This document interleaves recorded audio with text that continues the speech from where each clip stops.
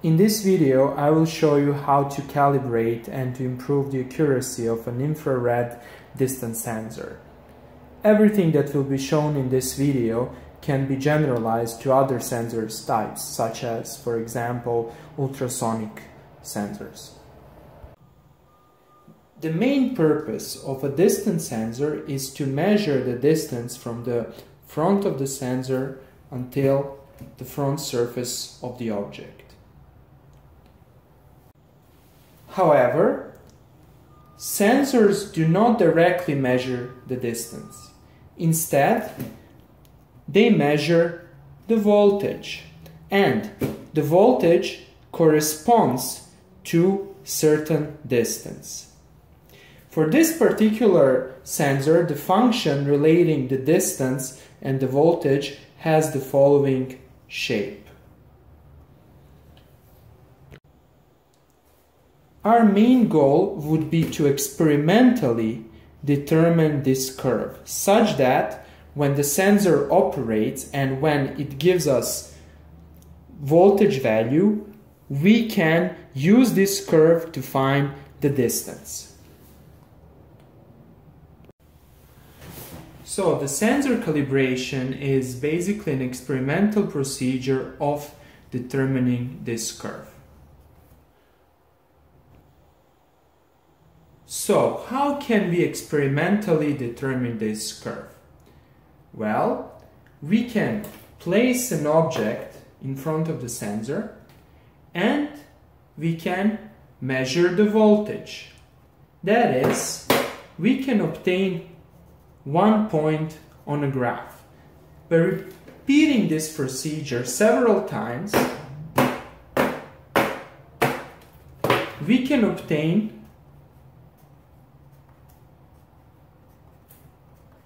points relating distance and the voltage.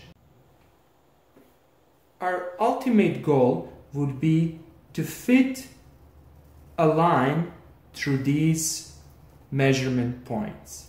We will use a very powerful method called a method of least squares to achieve this task.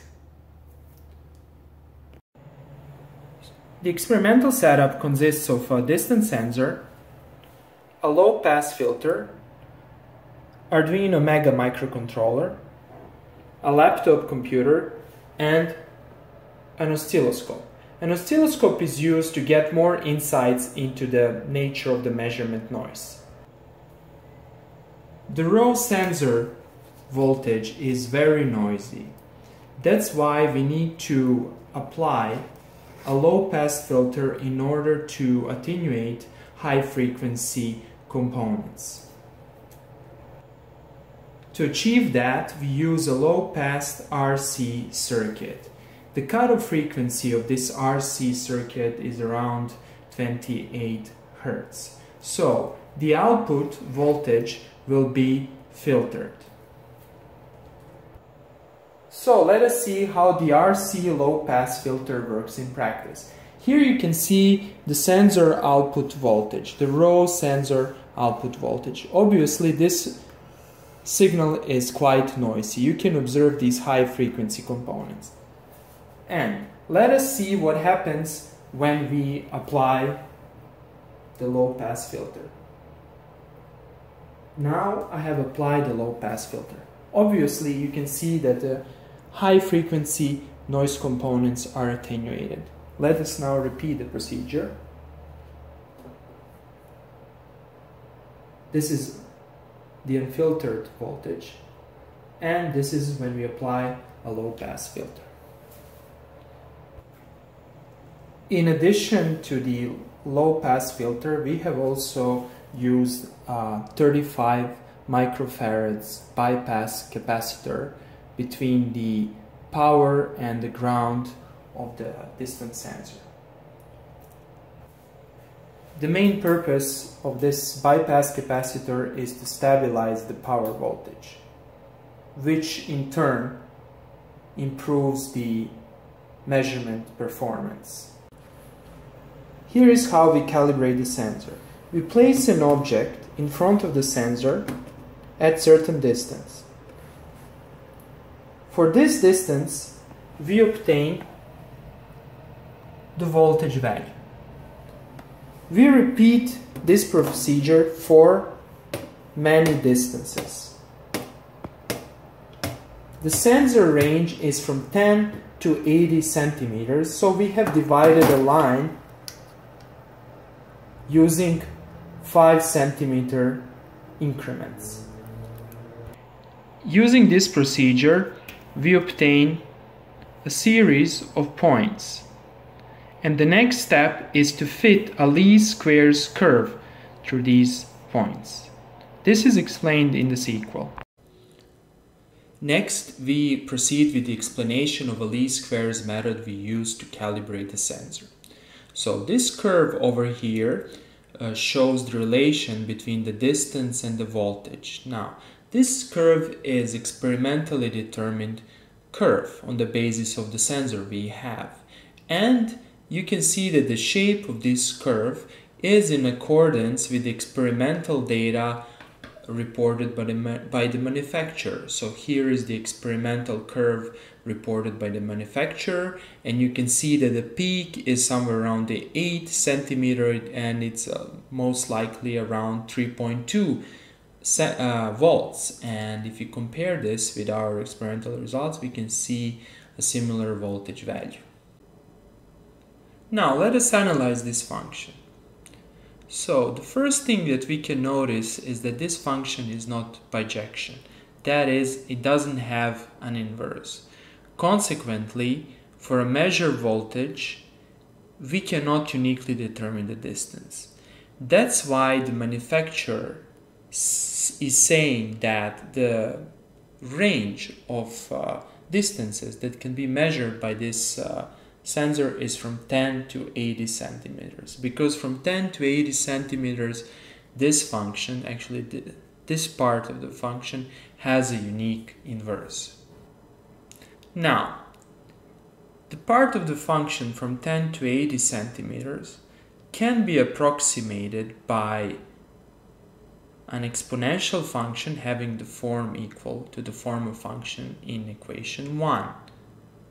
Now, our goal would be to estimate the constants K1 and K2.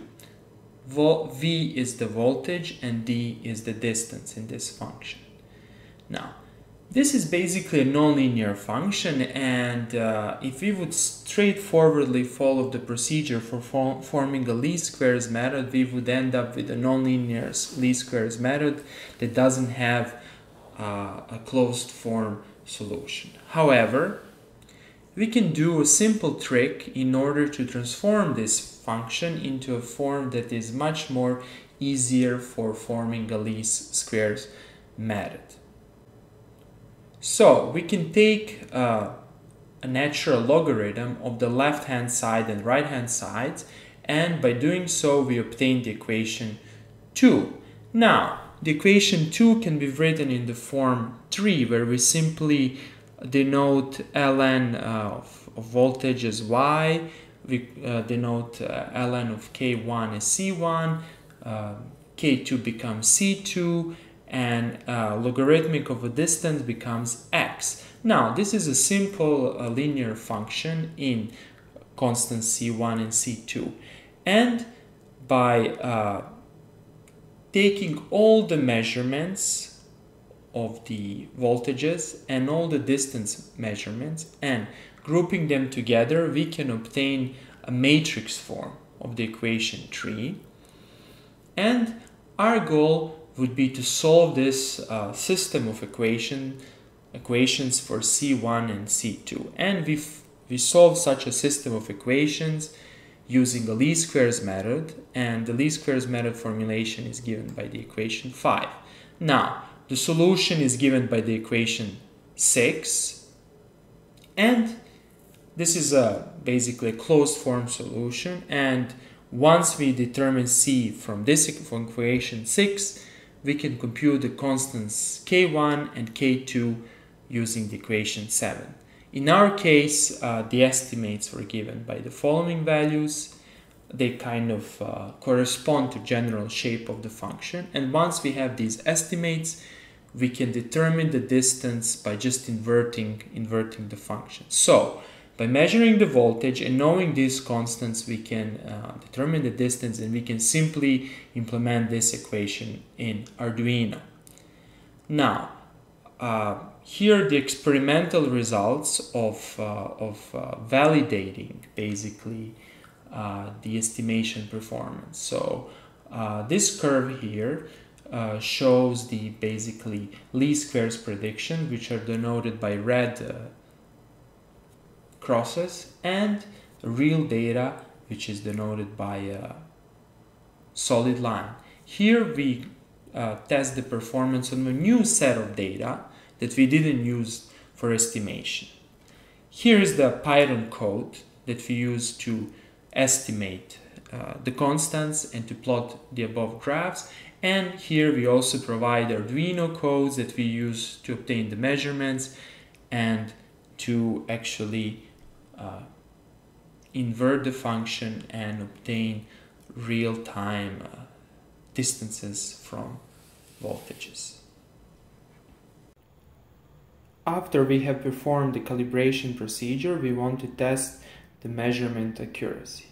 Currently, the box is at 10 centimeters from the sensor, and the reading shows following value. Now, let us move a box a little bit more. Let's say 20. And the reading shows. Now, let us now move the box at 40 centimeters.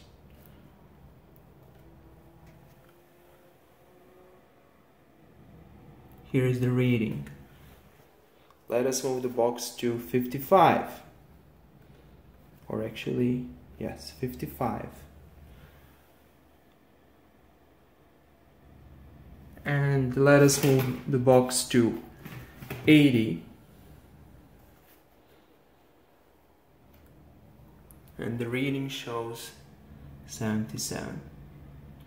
So we can observe that as we move further away from the sensor, the accuracy decreases, but not significantly.